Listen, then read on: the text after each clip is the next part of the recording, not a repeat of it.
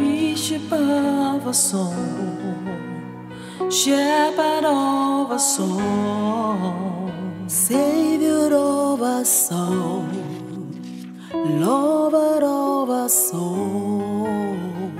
We are on the Lord's side. We will never give up. We are overcomers, for the Lord God is on our side. We are on the Lord's side. We will never give up. We are overcomers, for the Lord God is on our side. Thank you immensely from the bottom of our hearts, Lord Almighty, that we are alive this hour. It's not by might, it's not by power. Lord, and Lord, sleep as we slept. Lord Jesus, but it pleases you, my Lord and my Father, to breathe that breath of life into us for us to be alive this hour. My Lord and my Father, we say to you be all the glory in the name of Jesus Christ. Father, Lord, by your mercy, by your compassion, you have called us unto you for us to start the day with you. My Lord and my Father, ancient of days, even as we have come this hour, Lord Jesus, we ask let your Holy Spirit take absolute control. Our Lord and our Father, Daddy Lord, as we have come, my Lord and my Father, none of us, ancient of days, shall go empty from your presence in the name of Jesus Christ. My Lord and my Father, your children have gathered unto you, not unto man. Lord, I release, I humble myself before you, my Lord and my Father. Daddy Lord, use me, my Lord and my Father, King of all glory, as a tool of honor in your hands. Father, speak to me, speak to me, my Lord and my Father. Daddy Lord, as your children have come, ancient of days, to hear from you. Lord Almighty, speak your word into them, my Lord and my Father. Let your word this morning, my Lord and my Father, be a word of healing to anyone that is sick. Let it be a word that will lift up the downcast. Let it be a word that will bring hope to the hopeless. My Lord and my Father, at the end, ancient of days, let all glory, honor, adoration be unto your holy and mighty name.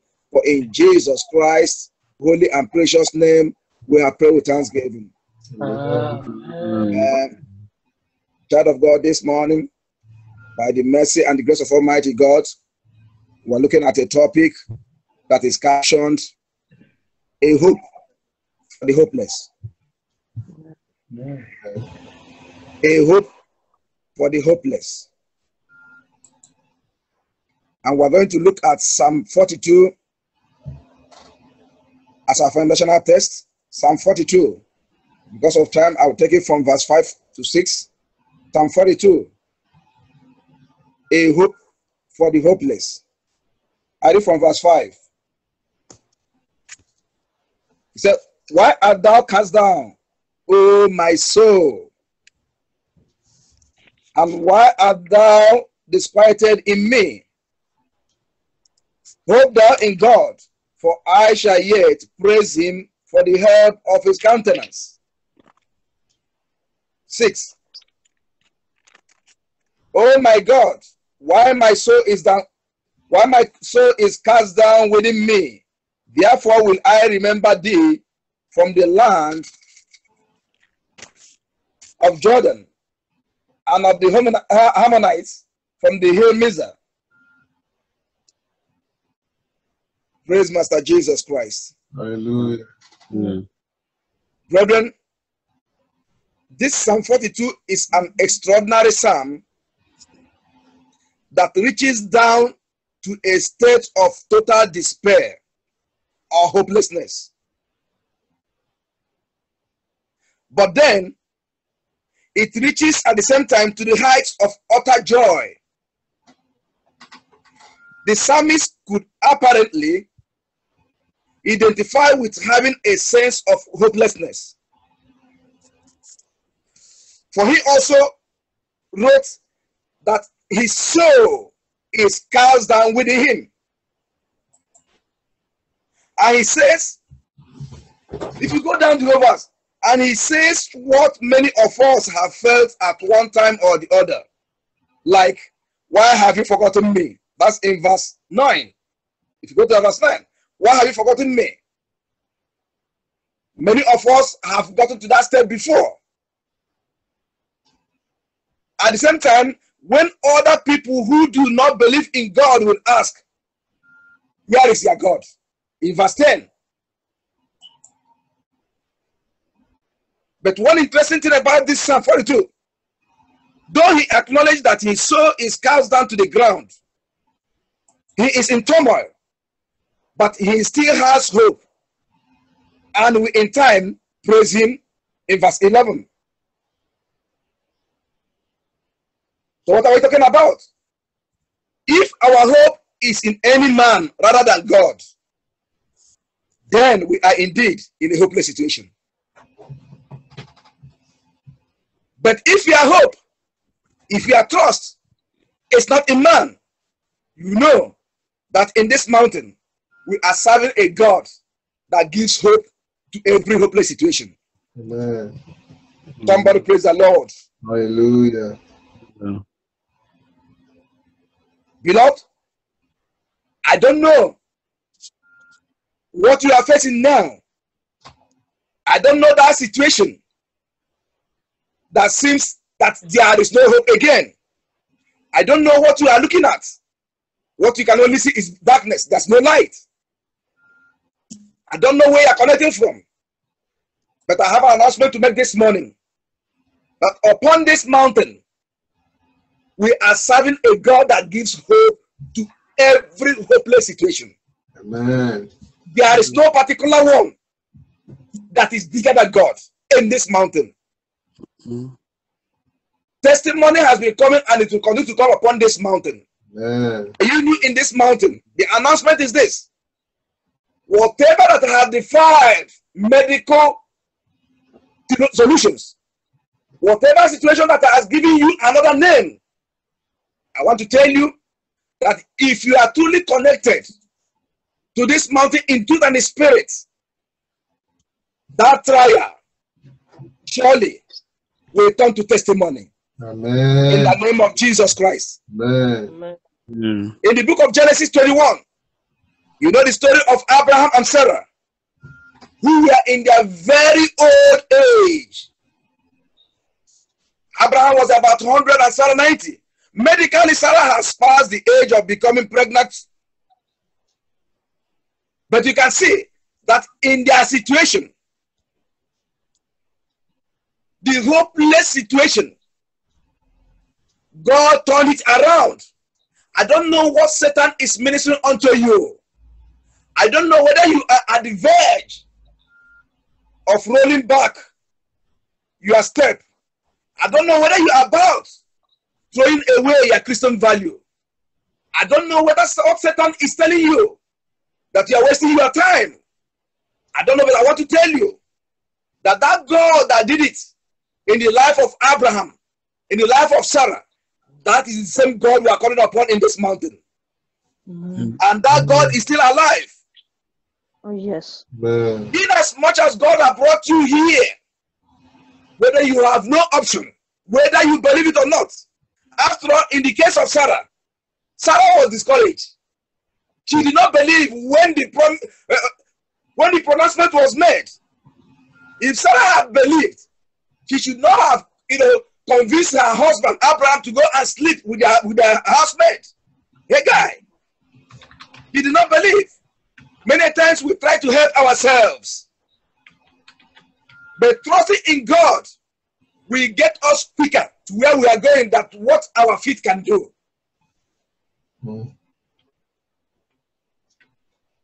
At an old age, at an age that is impossible, Sarah gave birth to a covenant child according to the promise of God. Child of God, who says that it is over with you? Who is that mouth? Who is that native doctor? Who is that one that I have said, I have placed a spell upon you? Who is that one? Inasmuch as you are on this mountain with all your mind, with all your spirit, inasmuch as still you still stand in awe, in fear of inasmuch as you still run away from that thing that will bring the indignation of Almighty God, inasmuch as you look unto Him, the author and finisher of your faith, that God that made Sarah to sing a new song. I want to announce to you that your own time has come. Amen. You will sing a new song. Amen. Amen. In this mountain, Amen. God has given us that assurance. Satan can never have any final say on any life here. Amen. In the mighty name of Jesus Christ. Amen. Any man that have been saying that it's over for you, any man that is saying that you will not testify like other people, that is a mouth from the pit of hell. That is Satan speaking as a child of God, as a child who have truly given all unto Jesus. I want to announce to you that that thing that you are looking at as being hopeless, can you rethink? Can you use your inner eye, your eyes of the Spirit, and you can see Jesus in the middle of that situation? In the middle of that situation, I want to tell you that God is always there, and you can never be alone. Praise Master Jesus Christ. Hallelujah. In impossible age, Sarah can make it. God is the only one who gives hope to a hopeless situation. No man, no pastor, no matter the title, can claim it. It's only God that can bring a turnaround. Amen. He's the only one who can turn around situations. The condition of Sarah was already hopeless. You can imagine her age. You can imagine many hospitals in those days, they must have known her. Because if she can still be at the age of 90, still expecting, that will tell her that he must have visited many medical personnel. Many must have used her as a practical. But I want to tell us, where men's knowledge stops, that is where God begins his work. Amen. And that is where it is called miracle. If you do it, 1 + 1, it becomes 2. It's not. Mathematically, it can be so. But when all situations, when all hope is lost, that is when God steps in. The lesson we can learn from the story of Sarah and Abraham is that when God wants to step into your situation, he will defy every medical and scientific laws. It does not matter what man says. It does not matter what the woman says. It does not even matter what the government of where you are says now. Where you are now, the government may say, no, we cannot do this. In that condition, that situation looks hopeless. But if God wants to step in, he will bypass whatever man says. After all, whom are we going to believe his own commandment? Who are we going to believe? Are we going to believe what man have said to stand in our life, or what God have already said? God is the author of the whole world and the entire universe, and there is nothing beyond his control and ability. God is still on the throne. The God that did it for Anna, the God that did it for Anna, in the book of 1 Samuel, go with me to the book of 1 Samuel. You know the story. You know how Satan can use situations to make the people of God look as if that the God they are calling is no longer alive. Book of 1 Samuel, Samuel chapter 1. I take it from verse 3. Samuel 3 from 1 from verse 3. He said, and this man went out of his city yearly to worship and to sacrifice unto the Lord of hosts in Shiloh. And the two sons of Eli, Hophni and Phinehas, the priests of the Lord, were there. And when the time was that Elkanah offered, he gave to Peninnah, his wife, and to all her sons and daughters portions, 5. But unto Hannah he gave a worthy portion, for he loved Hannah, but the Lord has shut up her womb, 6. And her adversary also provoked her sore, for to make her fret, because the Lord has shut up her wound. 7. And as he did so year by year, when she went up to the house of the Lord, so she provoked her. Therefore she wept and did not eat. 8. Then said Elkanah, her husband, to her, Anna, why weepest thou? And why eatest thou not? And why is thy heart grieved? Am not I better to thee than 10 sons? 9. So Hannah rose up after they had eaten in Shiloh, and after they had drunk. Now Eli the priest sat upon a seat by a post of the tabernacle of the Lord. 10. And she was in bitterness of soul and prayed unto the Lord and wept. I don't know what situation has been making you to weep. A crying that every now and then your pillow is being wet with your tears. A kind of tear that when you had a knock at your door, you just clean up. For that man or woman coming in not to know what you are passing through. I don't know what adversary have capitalized to make you, to provoke you to anger. To make you look as if that God is not there. I don't know what situation have done to you. But I want to announce to you that that same God that told the story of Anna, that God is the God we are worshiping upon this mountain. Amen. Praise Master Jesus Christ. Hallelujah. Hallelujah. When God steps into your situation, brother, if you're a good reader of the Bible, as Brother Peace always said, if you're a good reader of the Bible, you will see that this woman, the adversary of Anna, her mate, because the husband married two wives. If you're a good reader of the Bible, you see that Penina was only mentioned only once in the Bible. When she was provoking Anna to cry. But you see the way the story of Anna and her son continued in the Bible. So shall it be in your life in the mighty name of Jesus Christ. Amen. The last time we heard about Penina. But when God stepped in the situation, he turned around every mockery that Anna had been suffering, every provocation. God proved himself. God proved himself. That is the same God we are worshiping upon this mountain. I don't know what you are passing through. In one way or the other, each and every one of us have a situation to deal with. But I want to tell you that you went and saw yourself a pity party uniform will not change God for whom he is. That you made everybody to come out to say, sorry, are you seeing that? We don't change God. The only thing that will change God is what Anna continued to do. He went to God. He didn't go. Eli was there, even as the chief priest. But I believe at that time, maybe he was not in spirit. As the chief priest of the tabernacle, if he can accuse Hannah that she is drunk with wine in that early hour,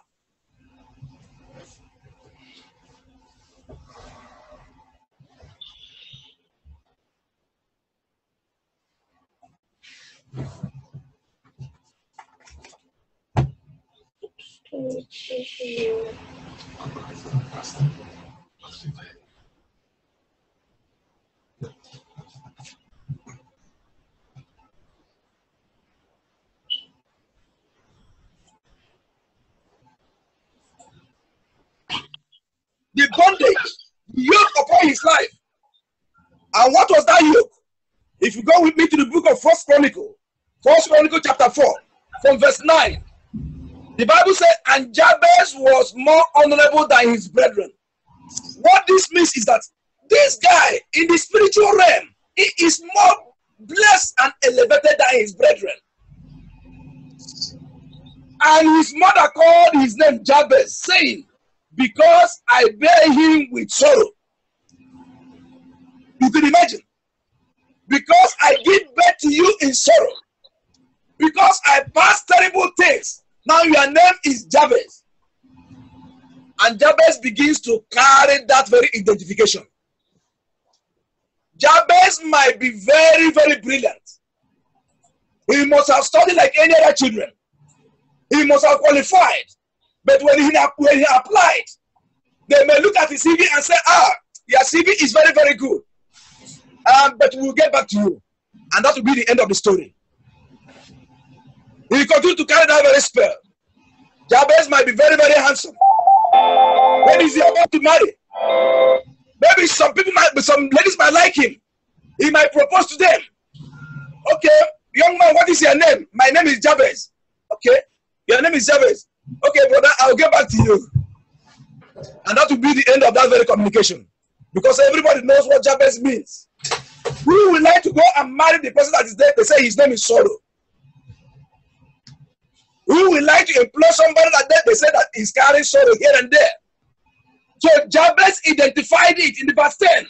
And Jabez called on God of Israel, saying, oh, that thou wouldest bless me indeed, and enlarge my cause, and that thy hand might be with me, and that thou wouldest keep me from evil, and that it may not grieve me.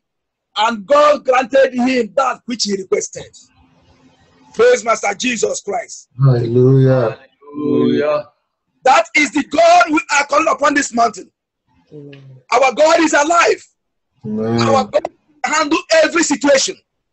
Somebody cannot convince me that there is a situation that God cannot be able to handle. It is because of lack of knowledge.